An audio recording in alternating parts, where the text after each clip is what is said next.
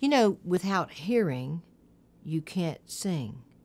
Without listening, you can't sing better. Obviously, protecting our hearing and making sure that our hearing is okay is incredibly important to the process of singing, because you can't really distinguish sounds and tones and all the other things in singing if you don't hear well. Making sure that you understand what you're hearing involves listening.